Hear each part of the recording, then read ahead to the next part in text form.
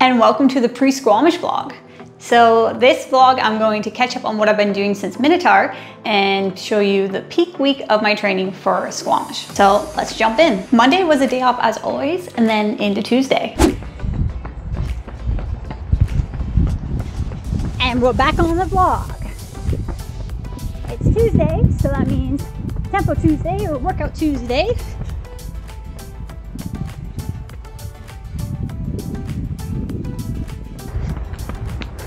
So we're gonna work on some speed work today, whatever that looks like. My legs are a little tired today. Hopefully we wake them up with a bit of a warm up here. So we're just under 4 weeks out from Squamish. So that means 2 more weeks of hard training and then into the taper. So I've done 3 really hard weeks since Minotaur, and they've gone really well. So let's recap those last few weeks. Immediately after Minotaur, I did a 55K week. Into the following week, I got back up to 88K for the week, which featured uphill repeats at 2 falls and a back-to-back long run weekend of 2.5 hours into 3 hours on the trails, helping my friend Dale with his end-to-end on a section of the Bruce Trail.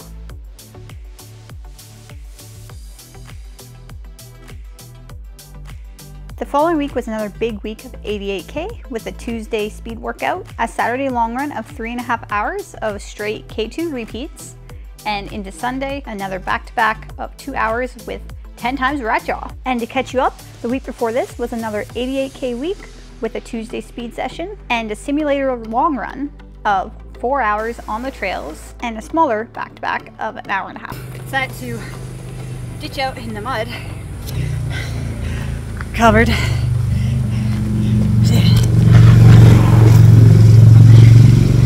Good. And that catches us up to this week. So workout today, we're doing a 15-minute tempo into a 10-minute tempo, and then 5 by 2 minutes. So the goal is just like relaxed tempo pace, comfortably fast, and then 2-minuters should just be faster, although relatively hard. Let's see what she got today.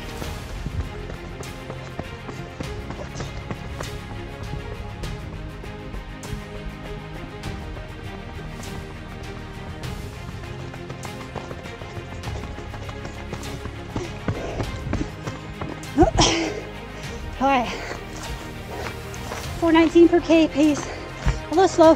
The effort was right, especially in the summer. You gotta go by effort more than pace. Okay, a few minutes rest, and then we're gonna do 10 minutes, a little bit faster ideally.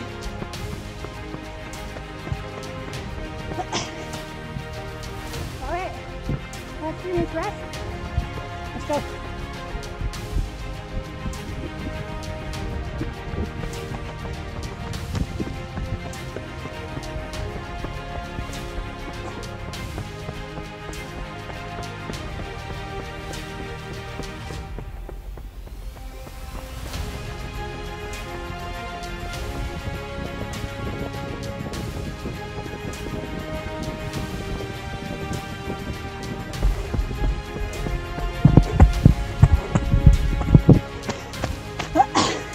All right, 4:10 per K pace, faster. Woo.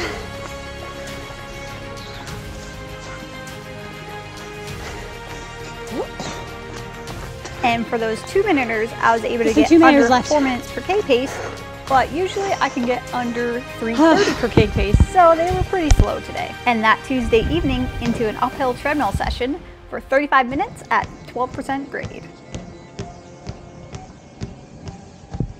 Into Wednesday, it was another traditional midweek reduced long run for another trail adventure. Heading out on the trail today, Rattlesnake Point. This is one of my favorite little lookout spots. Not too much vert, pretty technical. Another Wednesday midweek long run. Take it real easy tomorrow, and then Blue Mountain Train Camp.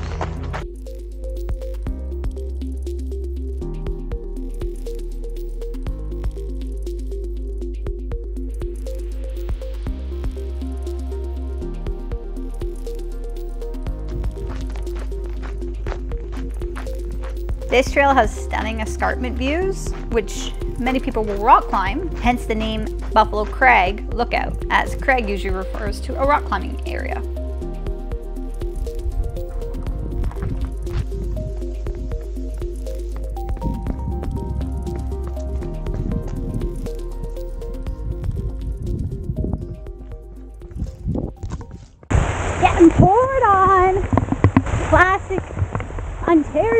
summer.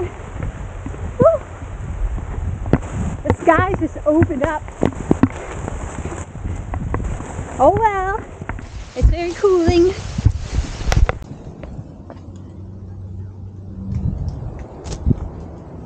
Woo! I just got absolutely poured on.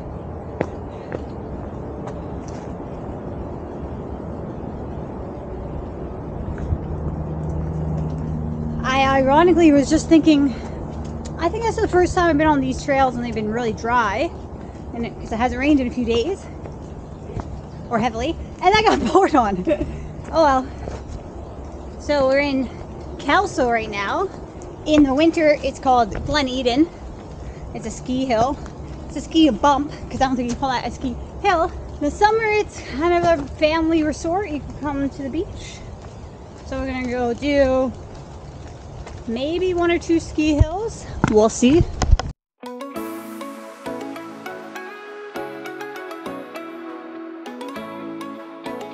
This has got to be one of my favorite viewpoints on all of the Bruce Trail in this area. It's such an epic view of the escarpment edge that we just ran along, and we can see exactly where we came from. Out here making friends on the trails. Rain runs are good for the soul. We're heading back to Rattlesnake now.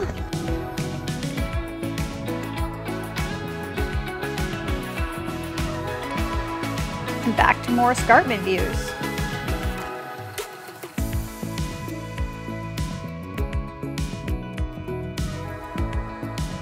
That 2-hour run, I was able to cover just under 17K. Now, Thursday was a day off. And just like that, we're into another Blue Mountain training camp. Let's go.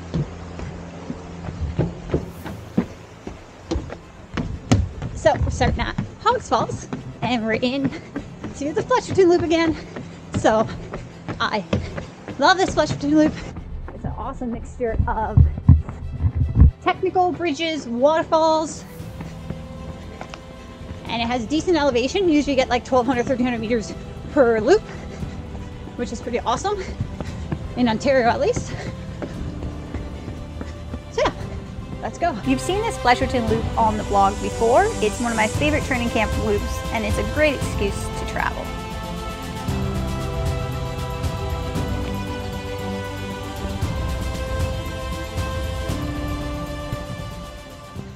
So my last vlog, you saw me finishing up my trip to Alberta.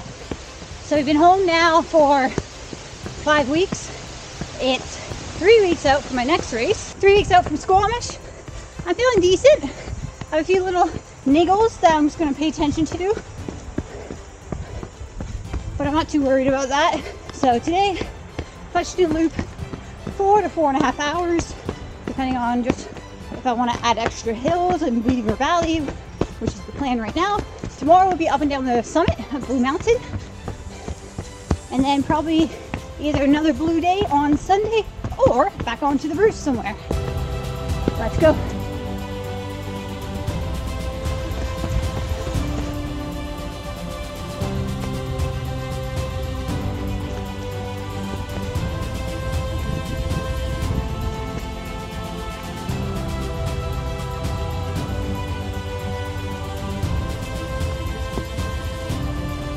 We're at Graham's Hill Side Road. We're gonna go get some water. Josh parked just up here for me. And then continue to Beaver Valley. So last time on the vlog in here, it was pouring rain and I was soaked so much that I could barely even film content because my camera was so wet and I was wet. So, pretty cool. This is one of my favorite little sections. Let's check out the waterfall.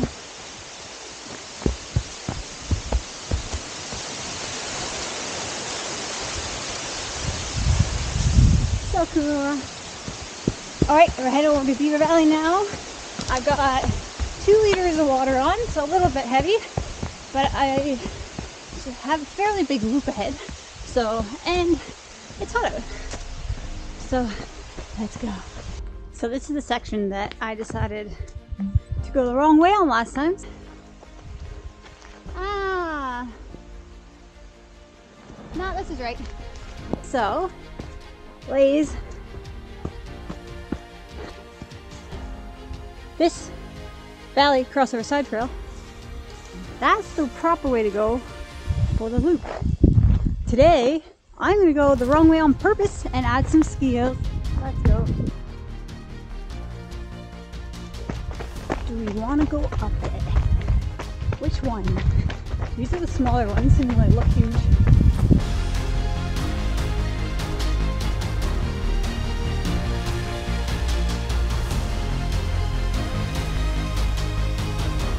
Look at this.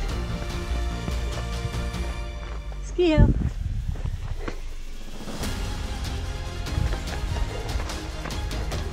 Still going.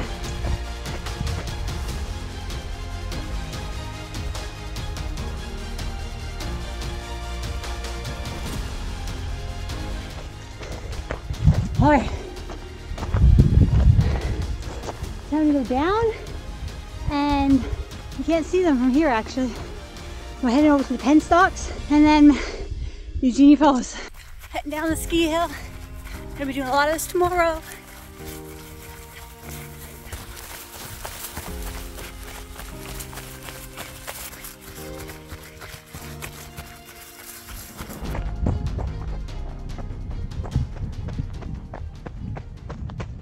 We're at 2 hours.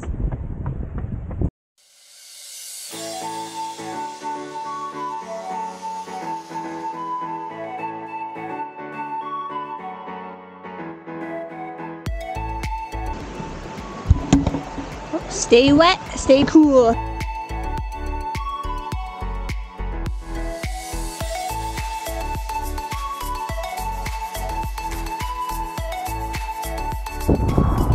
Into the bush.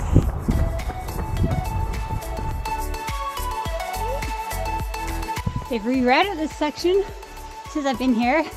It's more of a switchback versus going straight up. I don't really like it. He looks at you like you're something to eat. Going up there.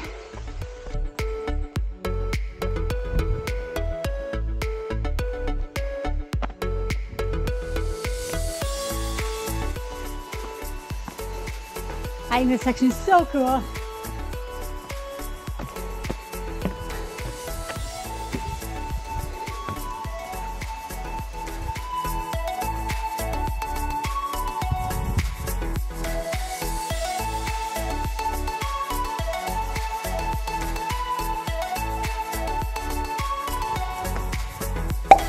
There's the ski hills. Cool. Just over there.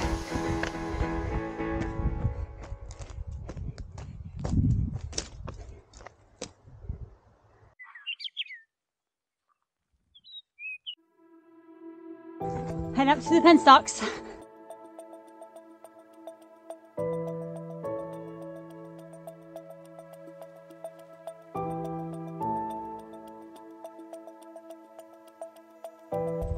The penstocks. So cool.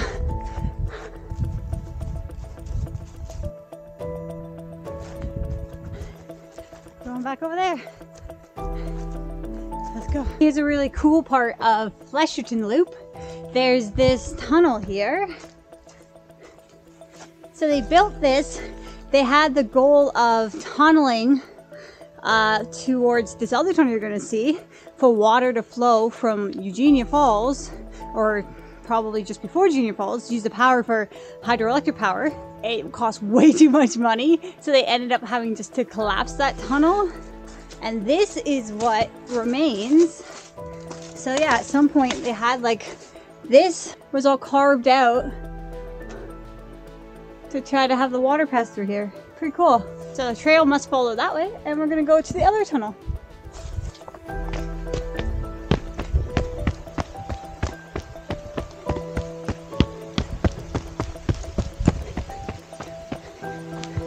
See? Here's the other side. Crazy. So those two were connected, which is weird. All right, we're at Eugenia Falls. We're on the way back to Hogs Falls. Let's go see some waterfalls.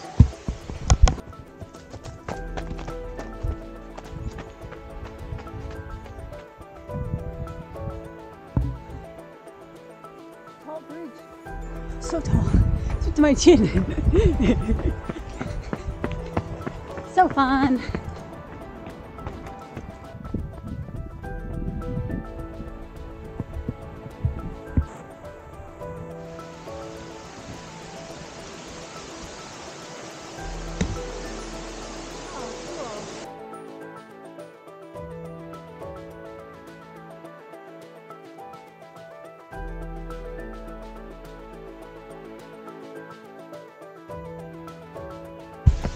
We made it. And that made for a 4-hour, 45-minute run, which made for the longest time on feet in a training run ever.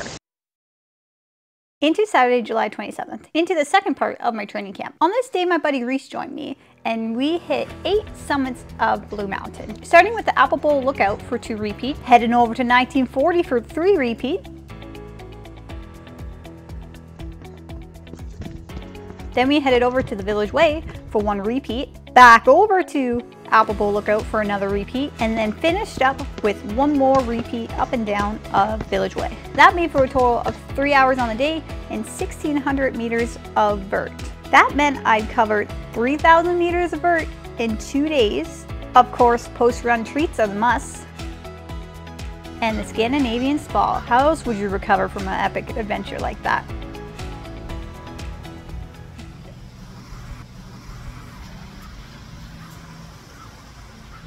And now on to the final day of the training camp. So we're out at the Devil's Glen today. We're doing a walk run, a little bit of a walk to start, getting into a run to round up my week to 12 hours. If we do an hour today, which is maybe, then that'll be 12.5 hour a week. I think we're gonna get a little bit more vert today, maybe 300 meters. That'll round up the week to over 4,000 meters or 4,300 meters of vert for the week.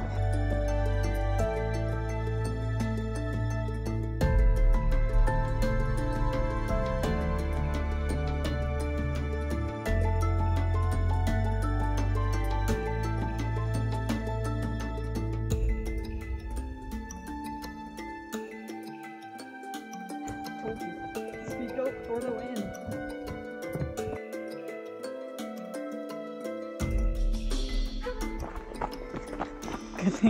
Good thing I already did 4,000 meters of vert, including descent. More. Now we're gonna be doing more.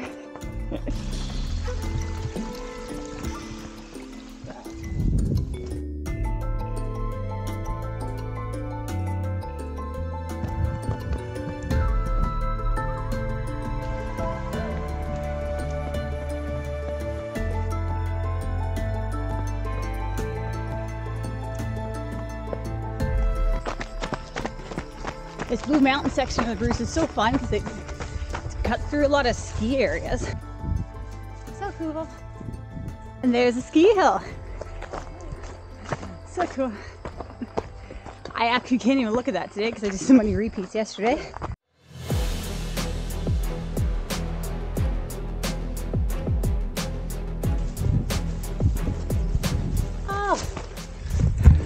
No, I don't want to do it. You're doing it. Don't make me do it.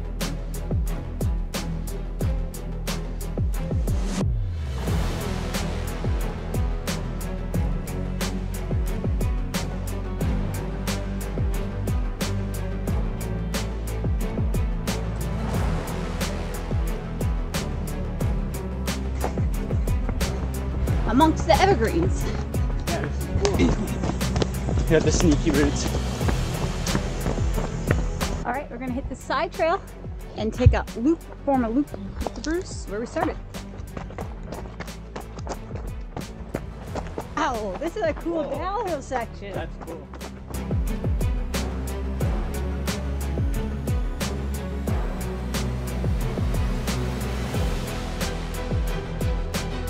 See the Blue Mountains? It's still a hill. This might be one of the most awesome spots to do a steady uphill downhill training. We've been on it for like a K. What do you think? Oh yeah. Definitely runnable. Definitely runnable.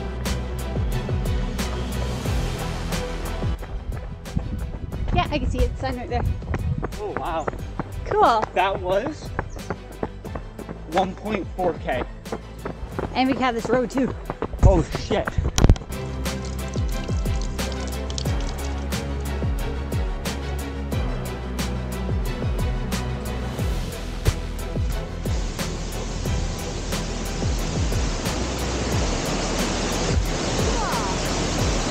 All right, back to the glen. And we're back. There's this field. And this weird pond.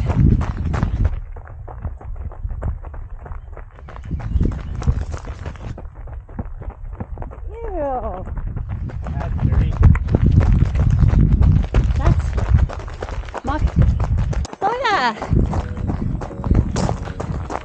That's a fun little loop. It's Minotaur.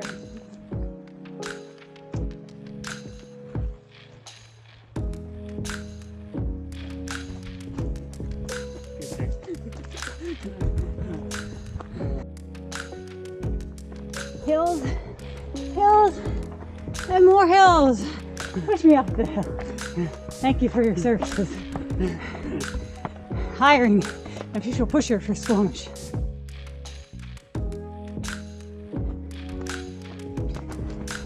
And we're back. An hour 20.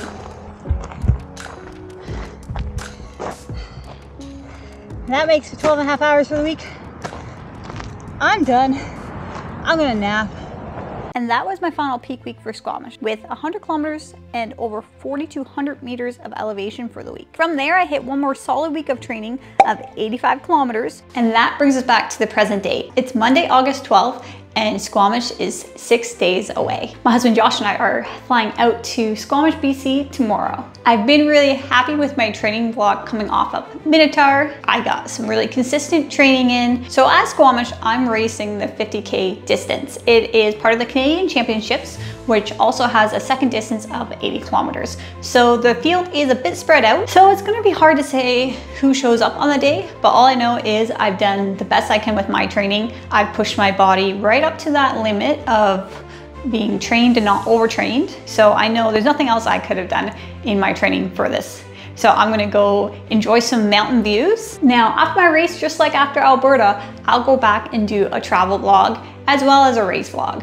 So stay tuned for that. It's been so fun sharing this season with all of you, and I look forward to more adventures for the next year.